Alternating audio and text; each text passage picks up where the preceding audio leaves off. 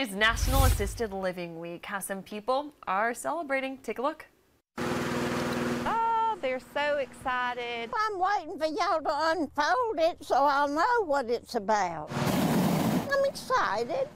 I'm not nervous. I know y'all not gonna kill me. It's National Assisted Living Week. We've been having a big celebration honoring our residents and staff, and we just have a great big time. This is, of course, the highlight. And we've had dancers, and we've had games, and we've had plenty to eat. Everybody can say happy birthday. Happy birthday. This is something that I thought would never happen to me. Well, I don't know. I'm just waiting to see what's going to evolve. How are you? I'm good. I think it's gonna be a little scary, but fun too. And you gotta try new things.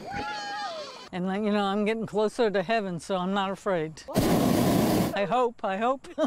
Pretty cool? Yeah, pretty hot.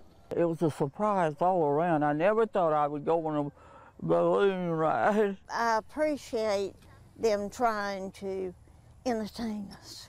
They really go all out here. They're our family. We spend more time with our residents than we do our own families. It's a big home here. We're all living here under the same roof. We all love each other here, and it's just a great way to, you know, let them know we care about them and to celebrate them this week.